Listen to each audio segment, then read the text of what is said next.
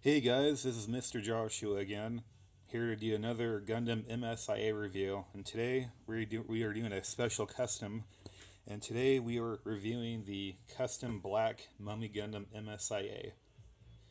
I bought this guy about a year ago. I really like the Mummy Gundam. I do. He comes from the G Gundam series. And again, sorry about the lighting. It's my cell phone. I have money for a webcam right now. But anyways, let's get down to it. I bought this guy about a year ago when he was just your standard white, regular Mummy Gundam. But anyways, I was actually about to color him not too long ago. And I stopped and I was like, you know what?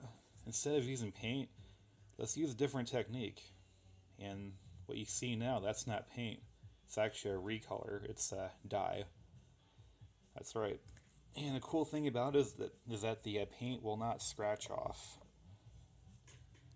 And there really isn't anything else that's different about Mother except the color. And if you guys are interested, he's on my eBay store right now in a bid. He's pretty cool. I actually wanted to keep him, but I can always make another one. I actually have 3 more of these figures, not colored or anything. But yeah, he has the exact same articulation as a regular Mummy Gundam would. Arms move back and forth, legs back and forth, feet, head, everything. The only difference with this dude is that he's black. And to be honest with you, I think he looks a whole lot better. He looks more aggressive than the original Mummy Gundam.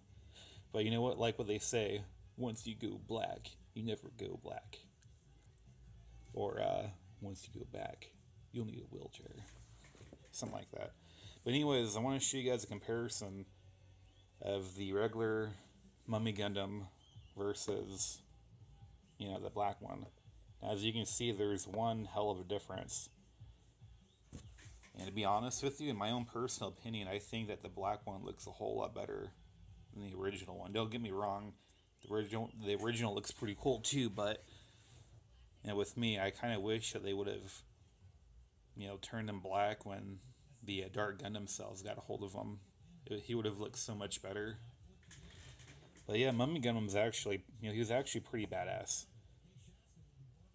When his pilot was killed, the Dark Gundam cells, I think they're called, they actually took over his Gundam and his body, and it was pretty cool because when he fought against Dragon Gundam, Dragon Gundam kept tearing him apart and this and that, and he just kept rebuilding himself, and it was pretty sweet. But yeah, he's actually one of my custom Gundams that I favoritize a lot. I really like him, but I feel that somebody would like him more than me. Anyways, thanks for watching my video.